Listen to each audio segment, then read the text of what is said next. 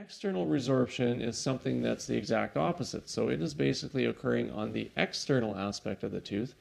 It is initiated, they think, by odontoclasts. So these are things that differentiate from macrophages.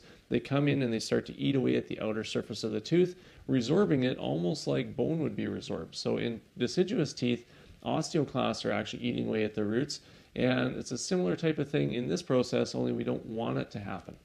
Now, the interesting thing is that cementum is actually really hard, so it's much harder than bone, which helps to kind of fight off this process, and it also has a natural ability to prevent the formation of vessels nearby. So angiogenesis is inhibited by cementum.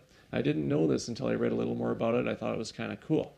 This keeps osteoclasts from getting too close to that surface to initiate that process of the breakdown of the cementum. When you're removing teeth that exhibit signs of resorption, always be prepared for them to break. So you're going to be typically dealing with a surgical extraction in these cases. You might even want to plan it that way from the beginning to try to get that tooth out in one piece if you possibly can. Now, when you're trying to elevate a tooth and it has a resorptive defect like the one that we show here, you want to try to elevate in the area that has the most tooth structure first.